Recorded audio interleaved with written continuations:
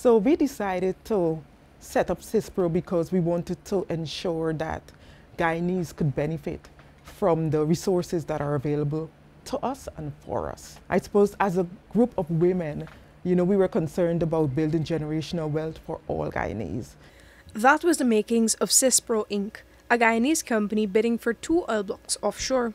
The women behind the venture are Ayodele Dalgety Dean, Dr. Melissa Varsyck, Abigail Long-Watson, and Omadeli D. George, and they believe Guyanese should be able to capitalize on the resources available. I think the group of women that I socialize with and I'm with, they're also courageous and they're also risk takers and they're also interested in developing Guyana, and we're all interested in corporate social responsibility. So that made it quite easy for us to make this jump.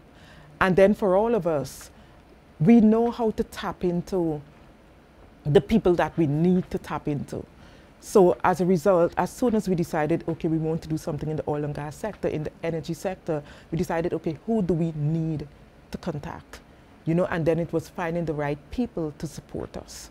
Bidding for oil blocks is no easy venture, and for Guyana's inaugural auction, the government set out steep requirements. So Dr. Varsyck explained the team had to find the right partners. First thing we say, we don't have that technical expertise, but we need to go and find it. It's our resources, it's our responsibility to develop.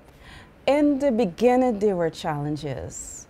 And as I mentioned earlier, you need to jump over those hurdles and those obstacles, and we did. And we created a great team, an excellent team of experts who's working with us. And we are very confident that we got set the criteria for the bid rounds because of the team that we have created. And also as it relates to financing is always a problem. Every sector will complain of that today, but that was a hurdle that we were able to overcome also. So we went into the bid round very solid in those 2 years, which were challenges when we just started. Aside from oil, eventually the group wants to get into renewable energy ventures. So we want to go for our first 5-year plan is basically acquiring oil blocks and having them developed.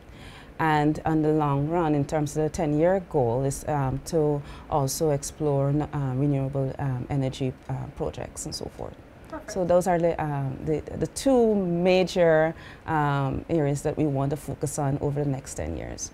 Now Sispro Inc. awaits the government's evaluation of the bids. Once that is completed, there will be negotiations before any blocks are finally awarded. Reporting for the newsroom, Vishani Ragobeer.